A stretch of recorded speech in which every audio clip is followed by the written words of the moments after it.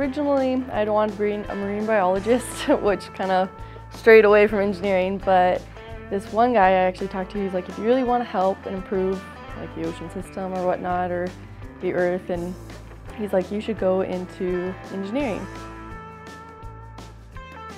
You just don't really hear about the engineers, like with reality TV, you have like doctors and lawyers and all this other stuff, but you never like hear what engineers do, and so that's kind of cool.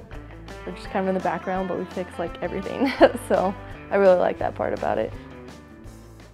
I started this last summer. My main project was to build this air core, which is stainless steel tubing, and it has this sulfur-knit coating around it, insulate it and help protect against other gases and whatnot. And what you do is you fly it on a balloon, and it measures CO2 and methane in the atmosphere, and as it descends it measures the gases.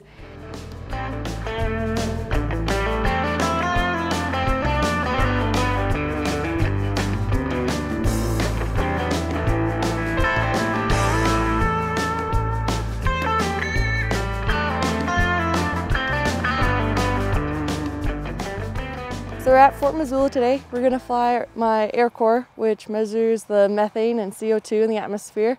Right now they're setting up the control system, and they're hooking that to the parachute, and then they'll hook to the actual air core, which is in that purple box. It'll be about 40 minutes in the air or so of lift, and then they're going to have a dart system that will make the balloon burst, and then it's going to come down about near Brown Lake. And so we're going to start actually going over that way and should retrieve it depending how hard that is. Hopefully it's next to a road or something.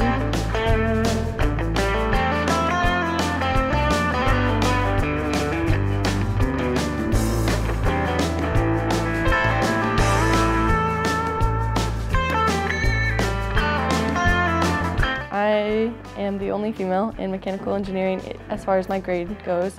I know 2 other mechanical engineers who are female, but they're either at higher courses or lower courses. But as far as in my grade, I'm the only one.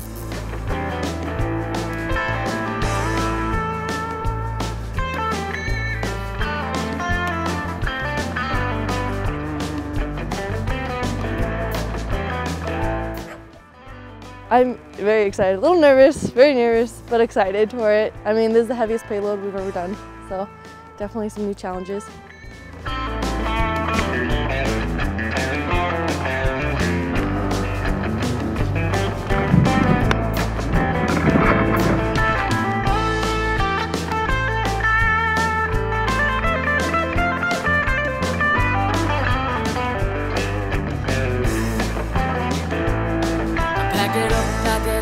Not to begin looking for a light.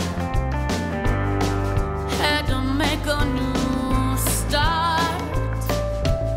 I headed west to where I like it best, down by the lake. Reflection I never